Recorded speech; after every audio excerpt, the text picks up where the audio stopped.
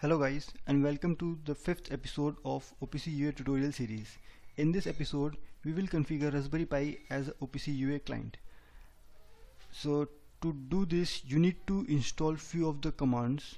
So first of all you will connect our Raspberry Pi using VNC Viewer, and we will install a simple UI client application so that we can view the values of the parameter in the Raspberry Pi. So for this, let's install first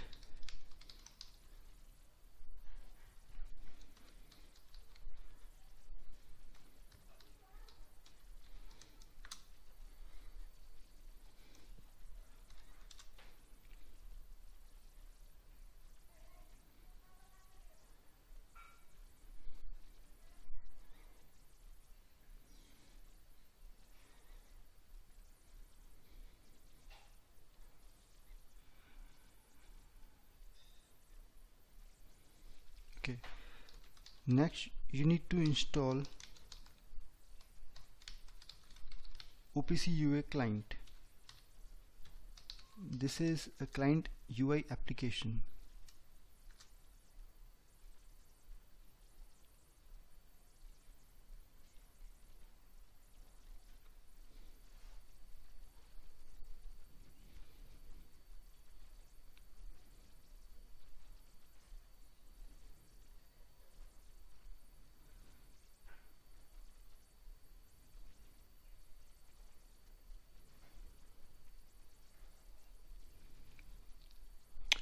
So this is done.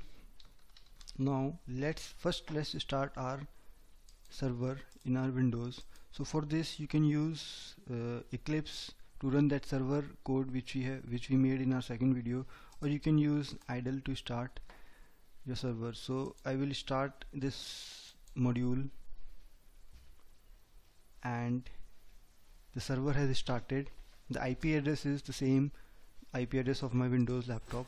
Now I will try to connect to this server through Raspberry Pi. So I will first start my client application which I have just installed.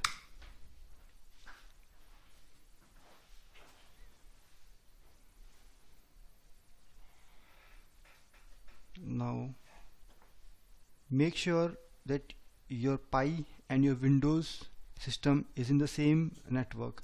So I have connected to the Wi-Fi network, and the same I have also connected to the same Wi-Fi network. I will write here the IP address of the server,